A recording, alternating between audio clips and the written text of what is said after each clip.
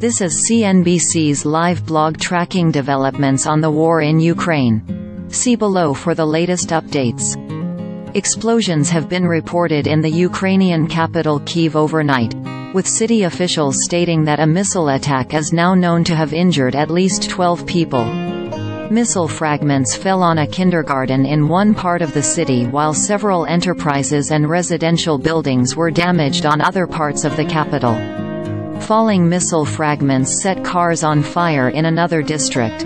A fire was reported at a transformer substation and in a two-story non-residential building in the Podilsky district as a result of falling missile debris.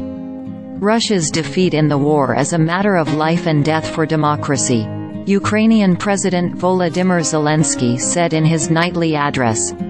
We have to be resilient against various challenges. We have to be long-range to defeat Putin, and not be in a situation where doubts about the strength of the West help this madman, the president said Wednesday night. Putin must lose, and this is a matter of life and death for the democratic world, he added.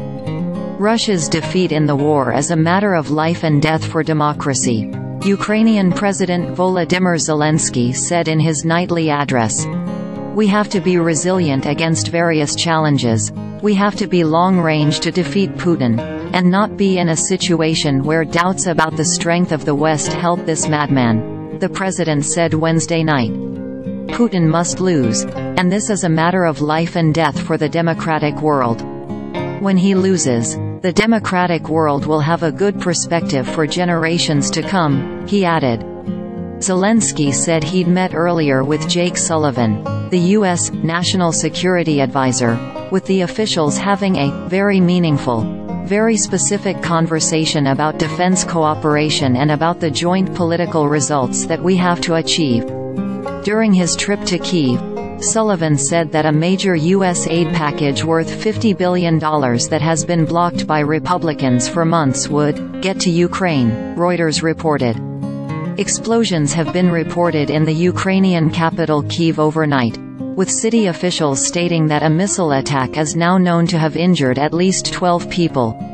Missile fragments fell on a kindergarten in one part of the city, and several industrial and residential buildings were damaged in other parts of the capital.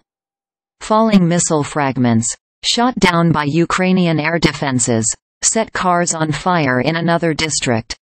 A fire was reported at a transformer substation and in a two-story non-residential building in the Podilsky district as a result of falling missile debris. The number of victims increased to 10. 2 of them were hospitalized. Others were treated by medics on the spot. In particular, 6 people were injured in the Shevchenkiv district of the capital.